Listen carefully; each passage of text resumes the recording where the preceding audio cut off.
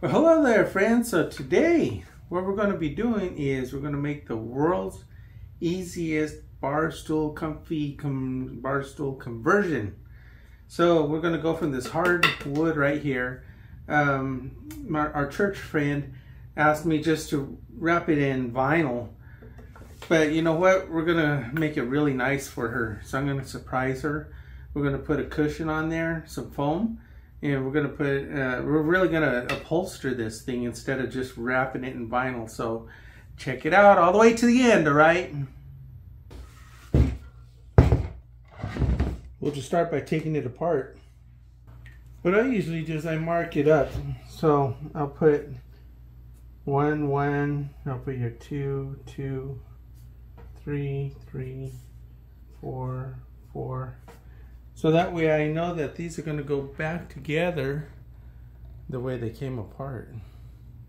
No guessing.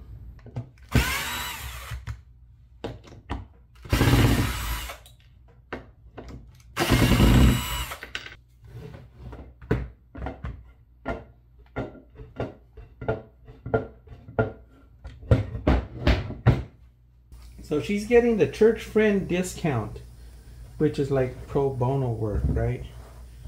So I found this piece of foam here.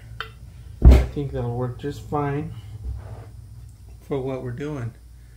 So I'm going to go ahead, take my Sharpie right here, right? We're going to mark it up.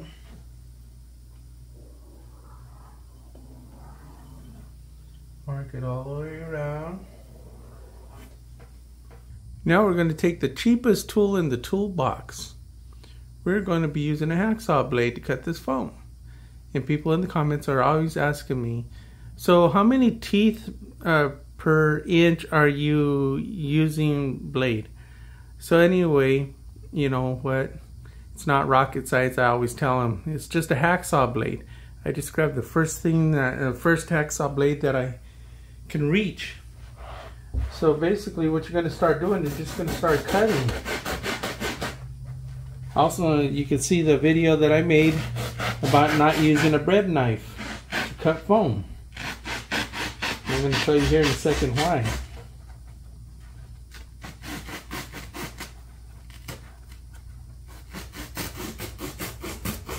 Just follow it along. Normally I don't hold it this way, so I guess I'll do it the way I usually do it, right? Because it's a little different when I'm trying to make a video. If I'm not making a video, I just kind of work in cruise control and I don't think too much about it.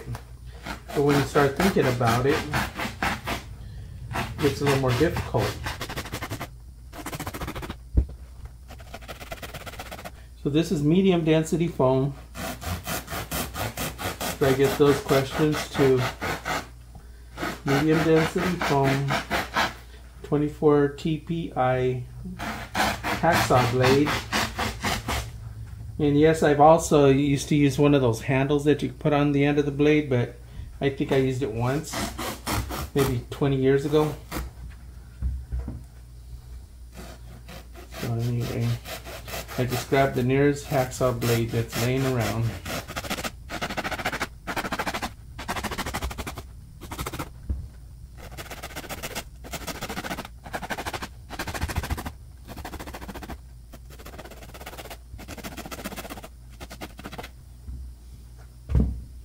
So I'll just spray a little bit of glue, contact adhesive, and the cheapo Harbor Freight $29 spray gun.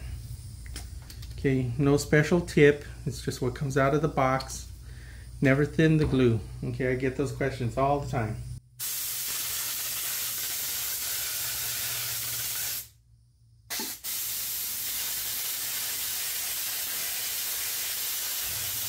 So when you're gluing foam to something, it's best to keep the glue wet. Okay, you know, people say, well, you gotta let it dry for 5 or 10 or 15 minutes or whatever. But it's best if you really put it together when it's still wet. It's gonna stick a lot better.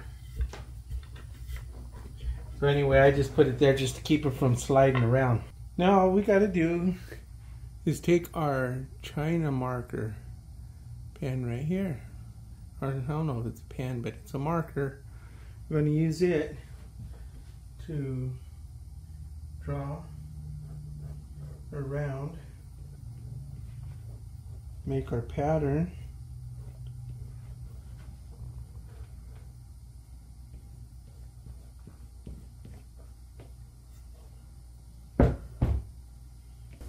See if I can make this into a circle. One way to do that is to fold it in half. Well, looks like you drew it out pretty good. Anyway, if you fold it in half, you can draw it like that. That's technique number 8844. Okay, yeah, it wasn't too far off. Okay, so we'll go ahead and finish that up.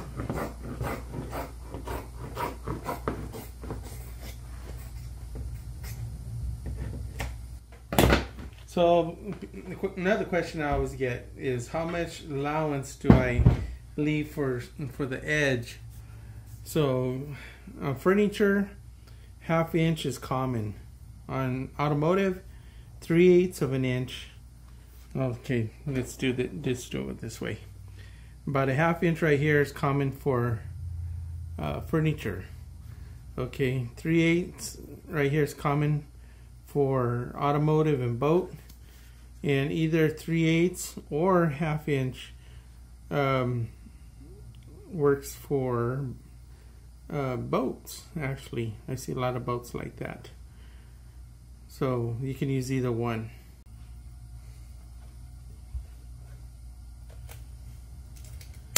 So now I'm just going to measure the outside here. I know you're saying, yeah, look at the tape measure that guy's using, right? So anyway, still not rocket science yet. Okay, it doesn't have to be to the 1/8 of an inch or anything. Matter of fact, it says about 44. So I'm going to just make a strip up to 46. I'm going to leave a little bit extra. Why not? You can always cut it shorter, but you can't make the short longer. Okay, so there's the 46 right there. And for the height, just measure that. Okay, we're going to want some overlap over here. Say about 1.5 inches just to be safe. So it's pretty close to 5 inches. So, I'm just going to make it 4.5. 4.5 will still give us plenty. Now I'll make it 5. See, still not rocket science. I'll tell you when it's rocket science. When I tell you it's rocket science, then you get to start worrying, alright? But it's not rocket science yet.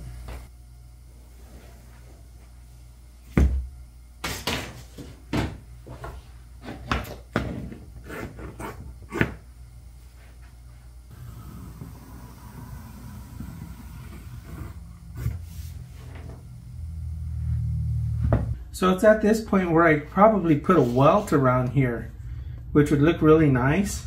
But I think, you know, since I'm not spending a lot of time on this or money, pro bono work, I'm gonna just put a top stitch on there instead of keep it simple.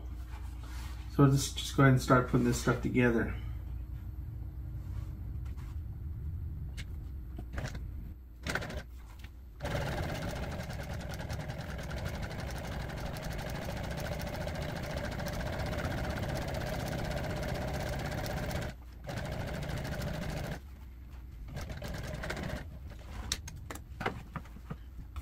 So remember I was telling you about leaving it long because you can cut it short. So that's what we're going to do now. Right there. That's where it's got to be. Right there. So that's where I'm going to cut it.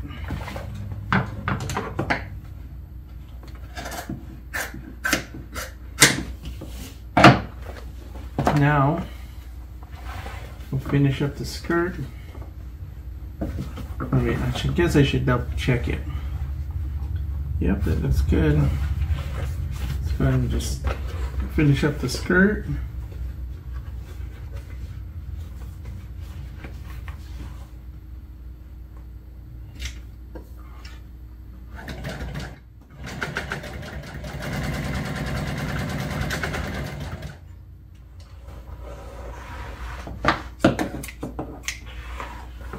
Okay, now that that's sewn up, then all we have to do is just finish this one stitch right here.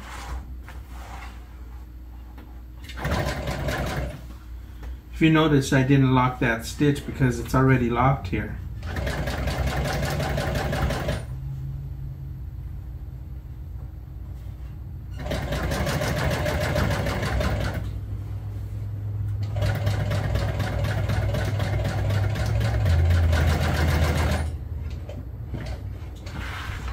Just like that. Now we're going to give it some character by putting a top stitch on here.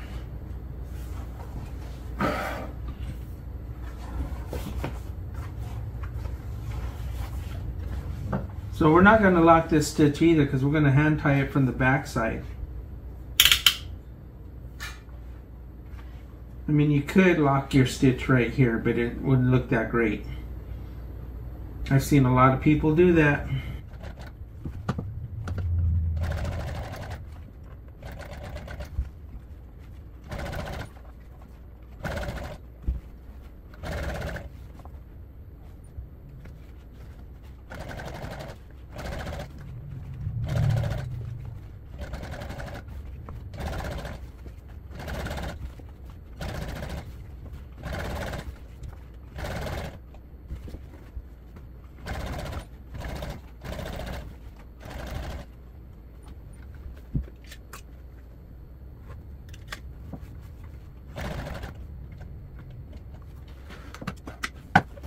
There we go, we got a top stitch. Now we're just going to tie it from the back side down.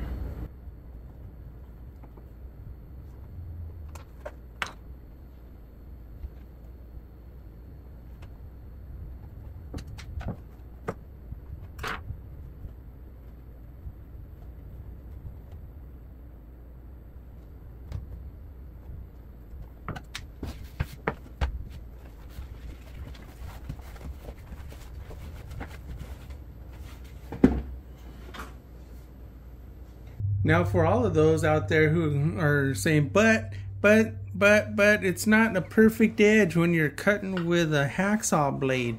But don't get butt hurt, okay? The reason I'm not so worried about that is because look what this is. This is some Dacron pad I'm going to put over the top of it anyway. It's going to make it beautiful.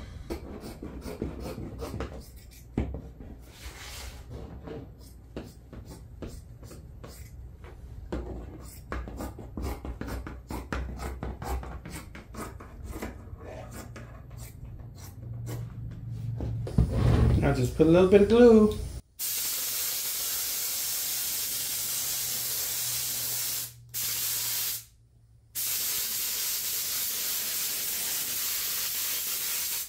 The only reason for the glue is just so that way nothing's sliding around.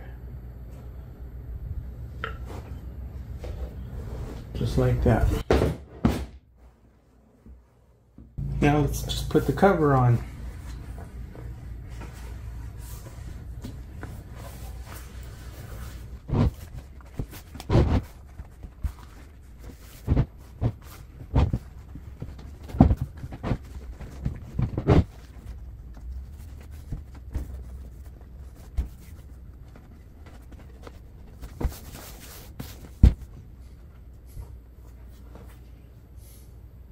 Now you can move it around. It'll migrate and you can move it and adjust it. So that way you know that it's centered, especially in something that's round like this. See that every second it's looking better and better. Okay, so let's just start stapling it up.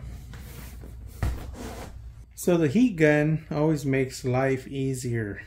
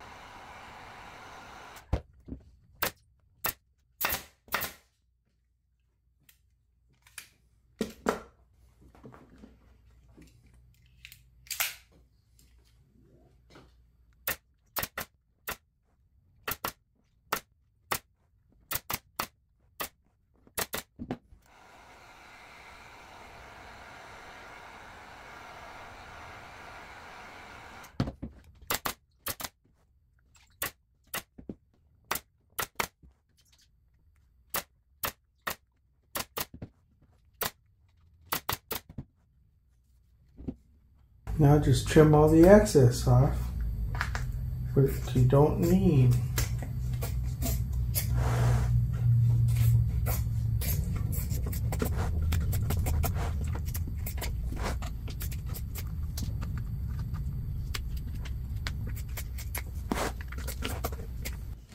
Some people might say that I could just go ahead and leave the bottom like that, which I guess you could. Most people never see the bottom, but I wanted to make this look a little bit more like furniture for her. So I'm going to go ahead and use some of this dust cover for the bottom.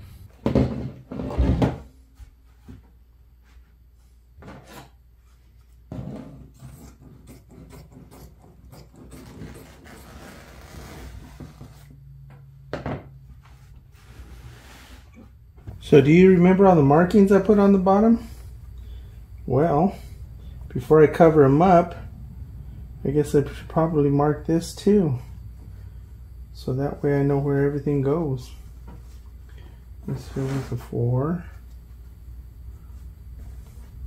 So here's a 3, 2, oh, there's a 1. Now we'll just go ahead and install this.